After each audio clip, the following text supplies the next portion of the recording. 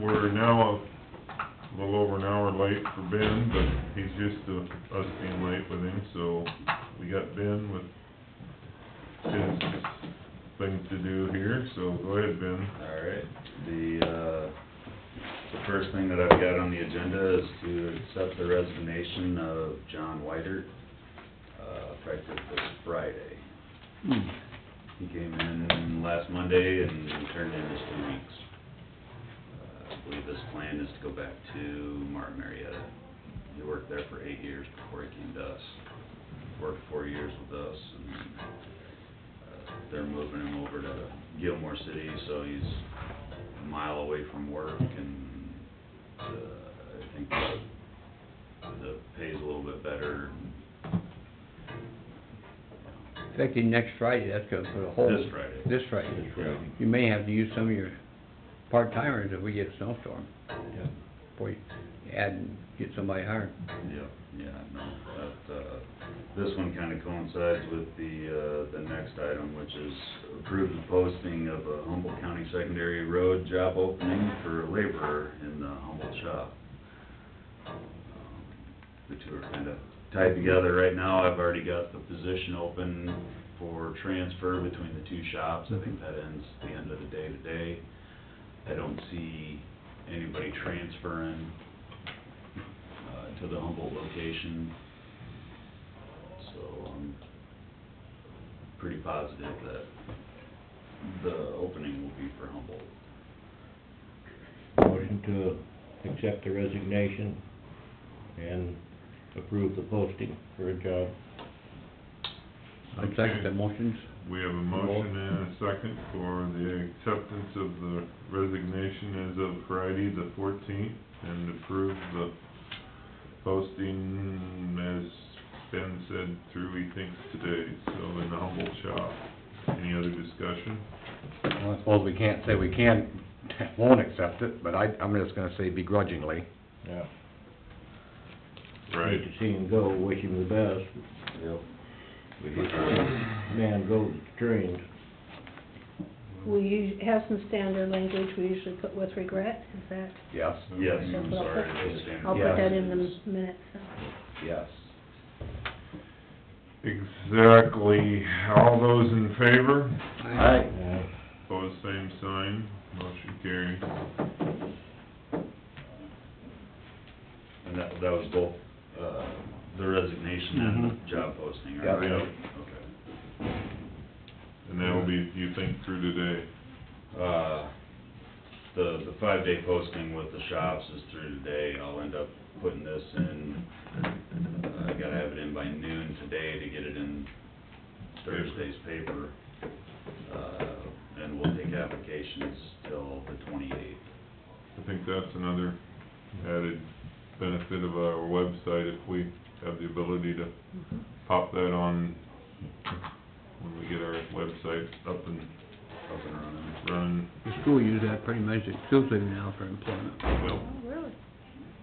perfect. 2 months cost to Des Moines Register. Okay, Third item that I've got is to approve pay voucher number 6 to Manats Inc. for project LB 19-1 in the amount of $6,283.32. This is the sub-final voucher for the paving job. There was roughly 300 tons of rock that we didn't have tickets for, that they did their project audit on it, and they come up with 300 tons short that we were, and provided the tickets for us, and so I thought we were pre-finaled already, but So that'd be except for the retained, right? this is everything except for the retainage. Yep. Yeah, there's about 78,000 in retainage that we're holding on to right now. Make a motion to pay voucher number 6 to Manats for the LB 19-1 in the amount of $6,283.32. there's the motion. I'd second the No, I'm motion. sorry, I didn't hear you. I have a motion and a second for the LB 19-1. Any other discussion? Just a quick question on the percent completed at 107, is that because of how do you explain that? We ran a little bit over on our, asphalt with blacktop service. We're also a little bit over on our quantity of concrete, and we added a structure replacement on the south side of the Clare Corner intersection. That was a separate project that we had scheduled, and we had, I think, 100,000 set aside for it, and we ended up doing it for about 30. That got added into this then? That got into it. So Manats did that? Yep. When they were there? Yep. So Manette saved us about 70,000 on that one. Mhm. Glad to hear it. This also has, wasn't there a bond for, set This- up on this for what was driven on? Yeah, for what was driven on, I've talked to John Beatty on that. Redding's subcontractor drove on it when it was still relatively fresh. They've got basically a claim number, and from what I'm told, those claims are open for 5 years. It's either 5 or 7 years. So if To something come back, happens so if to it, anything they can happens come to it, back on and talking to the bonding agency representative, they had an independent engineer come up and look at it here in August, and their plan is to have him come up the next 2 Augusts after that, to make sure that there's no damage associated with what they drove on. Perfect. All right, any other questions? All in favor? Aye. Pose same sign, motion carried. Last item I have on the agenda is to approve pay voucher number 1 to Rognus Brothers for project LC-102406 in the amount of $68,061.99. This is for the project over by the Severs Griffith Quarry on the Clare Blacktop. Everything, This, no, there was no issues with that one. They were in and out in 3-4 days, I think. is that the last of their 3 projects? Yep. Yeah, so they're all done and moved out now. So looks like we're gonna be right on Looks the like guesstimate. Yep. nothing There on line. there was nothing out of line on this one. We didn't run into an old bridge next to it or anything where we had... Old culvert or nothing. Right. But I'd make a motion to approve the payment to Rognus Brothers, voucher number 1, number LC 102406 for $68,061.99. Okay, Second that. motion and a second, any other discussion? All in favor? Aye. Pose same sign, motion carried. Speaking of road cracking, have you noticed up there on the Bradgate Blacktop, you know, when you turn off 169, I've been going across that over to Odison. There's about, I don't know, about a mile. Yep. It's really cracking about Starting to crack. 2.5 feet off the edge of the road for several. Quite a bit of that cracked shortly thereafter because, Carla Peterson's non-English speaking workers drove on it For the before it love, was fully cured. I was gonna say, I haven't seen any place else that it's cracking, but that place, Just in right that there, it area. just jumps out at you. We're replacing a couple panels with, the paving job that runs north and south from Rutland to Bode. I think there's 5 or 6 panels that we're replacing right close to that intersection. Otherwise, the stuff that's further away will end up, sealing next year and, basically monitoring it. I don't think it's affecting the concrete anything, but, No, but it sure makes it look bad. yeah, especially after a light rain. Wow. Well, it just shows that Yeah, that's the only location really I that's, haven't seen, I mean, I've been looking at that every time I drive up and down, that just glares at you when you, on the north side. on the north side. Yep. Wow. Well, that's another reason why the barricades are up. Yeah, those are part of the most important part of the project, is making sure the barricades are up and that everybody Vendor. knows. Quick question on it's completed except of course for the surfacing going on below the hill for me on C-20. Yes. Keep getting public questioning, are there gonna be any rails installed on it? None, No guardrails. no guardrails. That was the deciding factor with going this way is we can go wide enough to meet the DOT's clear zone, and then we don't need to have guardrails through there. It'll be wide open. So, the only issue that I'm going through with, the contractor right now is the last concrete pour that they had, they didn't have any insulating blankets to keep the concrete to 50 degrees for 2 days like they were supposed to. So I issued a non-compliance with that. I've talked to the DOT on it, and, they're recommending a reduced payment for the 12 yards of concrete or whatever it was that's left. So, once I know for sure, what route we'll go with that, I'll make sure to let you guys know, but. So, obviously, we know they're gonna, put the surface on next year. Is there gonna be any additional signage or anything? We've got the signs up right now still. We took down the road close 500,000 signs, left the posts in the ground. Right, but is there... Otherwise, the detour and everything's still up, we just put bags on. Right, no, I see that, not that signage. Are there gonna be any additional, because there's no guardrails, period. Right. Any, things that'll get put in as far as marker, reflective type things or anything? Object markers, we won't have to have any of that on there as well. And the delineator posts that go up the hill towards your place. They're already there. They're there, but they'll get pulled. Those are spec'd, you're supposed to have 7 of them, I believe, in each direction of the bridge. Well, now that there's no bridge there and there's no guardrail. That all kinda goes It'll all. hand in hand with without the guardrails. Yeah. I think it will obviously look a lot nicer. It should be a lot better for snow, too. Well, that, and then I think it's just odd without the paving, obviously, but when that gets completed, I think because everybody's, well, they're so used to a bridge and all that stuff there, that it's... It'll seem wide open. when Yeah, it's it will. done, you know. Yeah, but it'll be a lot nicer with the surface. Plus, Right. It's a we don't have to worry rough about somebody hooking anything. No, there's nothing to signage or anything. there's nothing to get hung up in that, Yeah, that was my it's other gonna be wide concern. open. Yep. You mentioned the concern on the last little bit of concrete they poured. Mhm. Do you actually have a structural concern with that?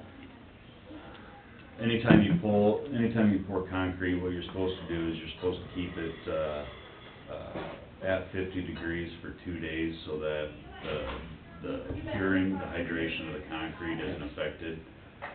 By them not doing it, basically the concrete froze. So come next spring, I'll find out exactly what it is. I mean, you might be able to go in there with a hammer and start tapping and having chunks come out. And if that's the case, then they gotta go in and jackhammer about 8 to 12 inches of it out and re-pour it. Obviously, you'll know this before any surfacing is done on the road. Right. Yep. You got your eye on it. Yeah. Good. All right. Thank you, Ben. Sorry about being late. Yeah, no snow ordered for this year, No more snow. no more snow. Yeah, That's good for the time being. we're done.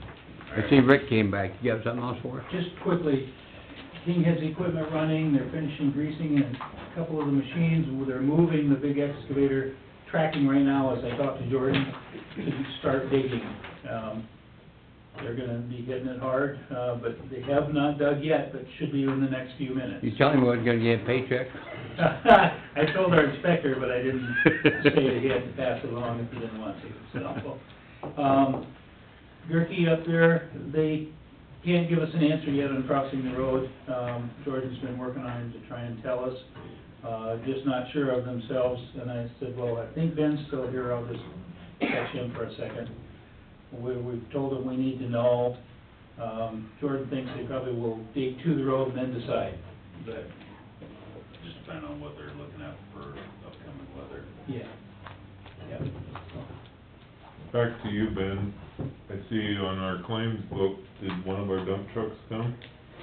Yes, we did get one of our dump trucks to show up. It's over in Hardy right now. Did a walk around with Denny last, I don't know, it was last Thursday or what day it was. There was a couple of items that they're changing, and I think we're supposed to get our second truck this week, and then the third one is supposed to be here next week or the following week, so. I just noticed a bump in our account that, like, wow. Oh, yeah, we have a truck coming, so. Yeah, it was about $165,000, $167,000, so. One of the interesting things we saw at Charles City the other day, had show and tell, everybody goes around what they bought and what they didn't buy. Most everybody bought road graders with cats instead of John Deere's. Really? Must be the trend up there. Okay. I didn't hear one John Deere other than us, did you? No. I know we've got, Good salesman up in that area. we've got 2 machines budgeted for this year, and I talked to the cat salesman last week. He was wondering when. I Yeah. said it'd probably be February. It's gonna be after we do county side of the budget, and then probably before I jump into the DOT side of the budget. I'm not saying we're wrong, I just say that's a trend. Well, I think, in Iowa. I say we take a real hard look at both. Oh, yeah, we do. Real hard luck. We take quotes between the two. The past 15 years, you know, I mean, Deere's been cheaper. But we won't go there, that cheaper isn't always better, we'll just say it that way, but there's, you know, reason that some of these counties are running cats. I've heard too, like Carl said, they heard at the supervisors meeting that, you know, all things considered, it might be less costly in the long run, so. Just something, be interesting to take a look, I'm sure that they'd, you know, come up and visit with everybody, both John Deere and Cat. Well, I mean, both representatives, both salesmen, I mean, they'll talk your ear off about how their products. Oh, they're always, like I said, salesmen, they always have, whatever they're selling, it's always the best. Exactly, yeah. No, we'll be looking at something probably in February, trying to pull some specs together and get quotes, so. All right. With that, anything else? Did you have a good, I was just gonna bring up, but you already talked about it, so I don't wanna re-dredge up the technical aspect of the record keeping and the drainage district stuff that we had talked about. I know you were talking to Yep, Trish about that, so. I just mentioned it to Trish and told her, she said that they'd evidently visited in their Thanks, meeting Ben. also. Thanks. Yeah, Good. thanks, Ben. So she said that it would be something that she would You'd like to have it too. seriously like to see also. I think that's something in the fairly near future we pursue and get some more information. I mean, I did get the handout from that, and it goes along with our discussion on website. We need to step up the plate on the technology, and especially if it makes things, run better. Workable, more workable. More workable, absolutely. All right, with that, One thing Jamie and Lucas was up to their meeting up there. They sent out their objectives for next year. One of them I thought was interesting is the legislation should be passed to phase Some of those in in there a in one day. decoupling of agricultural buildings from agricultural land and to value agricultural buildings at their full market value. In other words, the hog buildings and machine sheds and stuff. If you build hog building on ag land right now, the taxes don't go up, it stays the same on that property. If they put a hog building on it, the taxes will be put on the building, so that would come back to the counties for, road maintenance and expenditures. Farm Bureau usually kills that, they've tried it for years. They usually do, but it's on there again, so I just thought that was interesting. well, Hi, Ed. with that, That's right, that's big. I agree. Motion to adjourn. Second? Motion and a second. All in favor? Aye. Aye. Pose same sign. Motion carries. 10:52.